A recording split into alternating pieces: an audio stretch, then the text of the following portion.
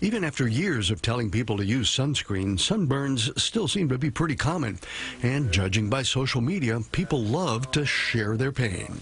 We're so burnt. What are we gonna do? Look at my back. Oh, you can see where the knot was in your bathing suit. It's so bad. Look at his sunburn. He didn't put any on his back. Today I'm not very happy because I have a terrible, terrible sunburn. So how to cool the burn? Here's a few things that may surprise you. First, aspirin or ibuprofen not only eases the pain, they cut the inflammation that's a hallmark of sunburn, but no aspirin for children. Another anti-inflammatory for sunburn is cortisone cream, as long as you don't use it over too much body area. Cool water or green tea compresses also ease the burn and soothe the skin. Then there's something you might have in the refrigerator. You could use milk compresses. If you're going to use milk, it's better to use full-fat milk. A lot of people drink skim milk, but the fat is very good because it's very soothing to the skin, so that's important.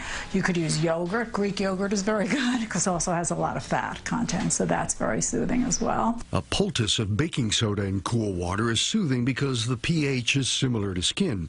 Aloe vera gel is healing, but avoid those with fragrance that can irritate the skin. And even though it sounds like a good idea, ice is a no-no. And that's the worst thing you can do because then you're putting a cold burn on top of a hot burn. Likewise, avoid creams with local anesthetics. While they might feel good, they tend to sensitize people, and we've seen severe allergic reactions from that. Another thing to avoid, butter or petroleum jelly on a sunburn. That keeps heat in the skin. Use a light moisturizer instead to soothe the skin. But if you feel weak or dizzy or develop fever and chills, go see a doctor. Dr. Max Gomez, CBS 2 News.